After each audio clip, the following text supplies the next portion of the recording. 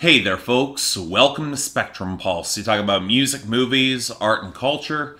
And today we're going to be talking about the third self-titled album from American football. You know, I think there was a lot of people who just kind of forget that emo was a thing in the 90s. Now granted, this is material I had to rediscover years later. I certainly wasn't that cool when I was 8 or 9, and again, it was underground, I wouldn't blame you. But if you were in the right circles, there was a vibrant reinvention going on after the genre kind of went quiet at the end of the 80s, and by the end of the 90s, the genre was on the cusp of a mainstream breakthrough from a certain point of view. And that was a funny thing. For every band like Jimmy Eat World or the Get Up Kids or God forbid Dashboard Confessional actually moving units, there was a thriving underground that was pushing the sound and scope of emo into more artistic directions, usually with inroads into the indie rock or college rock scenes. Now many of these acts would lay the foundation for what third wave emo would become today, and in the midst of all this, in 1999, a band called American Football released a self-titled album. Now keep in mind that you could really track the evolution and growth of emo just through some members of this band. The frontman Mike Kinsella was a founding member of Cap'n Jazz, who also put out one seminal full-length album in emo before falling apart. But American Football was a little different, if only because the ideas felt less organized, pulling from post-rock and free jazz and a windswept tone that lacked the immediacy of most Midwestern emo, but remained just as compelling. It was really a pretty great album, but as such, the alchemy was not built to last. After one album that was destined to become a cult classic, which it did, the band broke up and went on to various scattered directions both in and out of music, so fast forward to 2014. Self-titled albums reissued, and a lot of fans lose their shit, especially when there are some hints and rumors the band is reuniting. And to pretty much everybody's surprise, not only did that happen, but they actually released a second album in 2016, a self-titled project right in the middle of the third wave of emo that they inspired. And, well, it was good. Not quite great, but it never needed to be. A more rounded and accessible reunion that owes a little bit too much to Kinsella's long-running solo project Owen that had to hit all the nostalgia centers of all the old fans of the first American Football album who settled down, got jobs, had kids, and put all their yearning, more earnest impulses in the closet. And so I would argue I was a little more surprised that American Football were putting out an album this year. It makes kind of sense that the band would want to see more from their critical resurgence and a cult fan base. Why not tee into that a little bit more? But you can only milk nostalgia for so long, so with all that in mind, what did we get from the third self-titled album from American Football? So you think I'd have more to say with all the preamble here, more to say about this project, but the weird thing about every single re-listen through this album from American Football, the more I'm just feeling kind of strangely distant from it. It's definitely a departure away from the nostalgia security blanket that they had for their comeback, and a more unsettled experience as a whole, but with every single listen it's hard to avoid some parallels to similar acts in this lane. Less even an emo or post-rock and more looking towards even progressive rock. And again, I'm not saying it's bad. I certainly get why the fans might like this, as there's enough here to align with what people like about American Football and Mike Kinsella specifically, but given how much this album is venturing away from that old homestead, or at least seems to be, I'd be remiss not to show where this album isn't quite as revolutionary as that breakthrough was once considered. And look, I might as well say it now, or it's just gonna overshadow this entire review. This album sounds a lot like if a modern Steven Wilson project crossed over with Elbow and opted for more pillowy emo than prog rock or metal, and then forgot the hooks altogether. Now, if your retort to all this is, wait, this is American Football. They've never really given a shit about hooks anyway, when so much of their debut was meandering and influenced by jazz and more about cultivating the soundscape than the structure. And you know what? That's absolutely true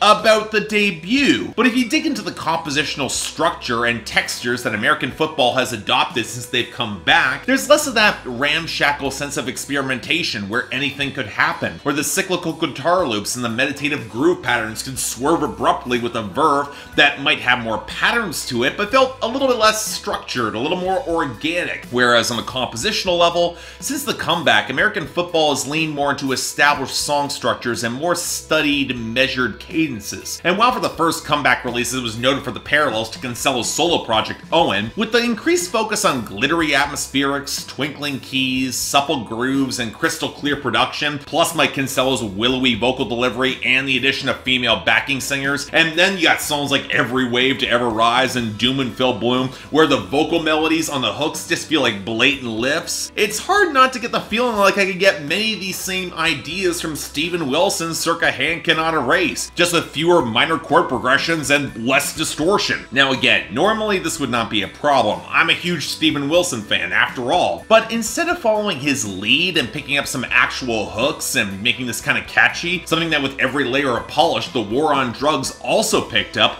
a valid comparison given similar glistening tones and a lot of Midwestern angst, but this album is much more content to meander in extended wistful passages that might feel very pretty and pleasant, but don't really seem to go much of anywhere. Now granted, that might be part of the point, aiming to cultivate more of a searching, reflective mood where the truth comes in muddy shades of gray, colored by well-framed moral ambiguity and depression. But you know what, if you're looking for a note of climax or clarity or even brighter contrast, you're not gonna find much of it in a long, melancholic wallow that could really afford a little bit more emotional dimensionality. And what's kind of weird is how you can tell that somebody in the booth might have approached the band mid-recording to tell them, you know, the album's a little bit slow, you might want to turn up the tempos just a little bit, maybe add a bit of an edge back. And while songs like Every Wave to Ever Rise and I Can't Feel You, they add some flattened grind to some of the guitars midway back and ratchet up some of the bass lines, it leaves this weird feeling where there's clearly some tension and intensity in spots of the song where you're expecting a swerve or a crescendo, but it's a boil that returns to a simmer every time without ever really exploding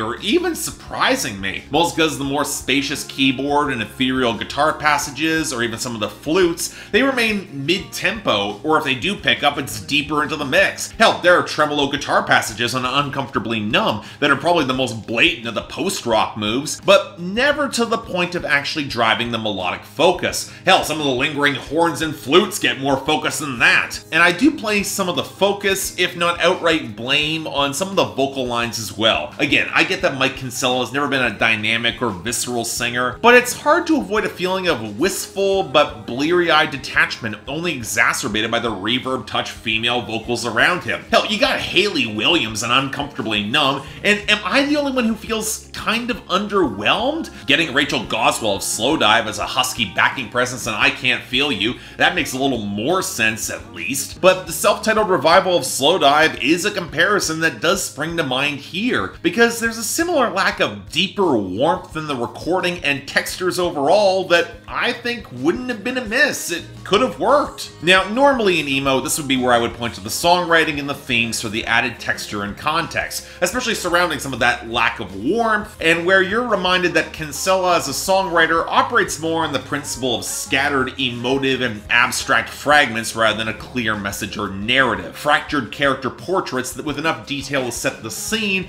but the rest is just thrown into the haze and murk. And I consider this a very high-risk, high-reward brand of songwriting in emo, where the topics are intensely personal and vulnerable, and so heavily reliant on autobiography that normally you want the added detail to paint a nuanced or at least vivid picture. I mean, if you can nail the mood in a couple words or a perfect turn of phrase, you got something spare and powerful, but if you don't, you got moments that feel a little undercooked or maybe even basic. And I'm frustrated to say that American football kind of fall on both sides of the line with this. On the one hand, it absolutely makes sense that this is a colder album given the lingering emotional distance and cavernous fractures in relationships that characterize the 8 songs we got here. The chill numbness, it makes sense. And I absolutely think there are some good moments here lyrically. The slow wilting of love across Every Wave to Ever Rise, it's heartbreaking. And how sons become their fathers and then flimsily deny responsibility adds a lot of palpable tragedy to Uncomfortably Numb. Hell, I think there's a seed of even a powerful idea on the closing track, Life Support. How the grief that many men have often been told to set behind us as adolescent or immature,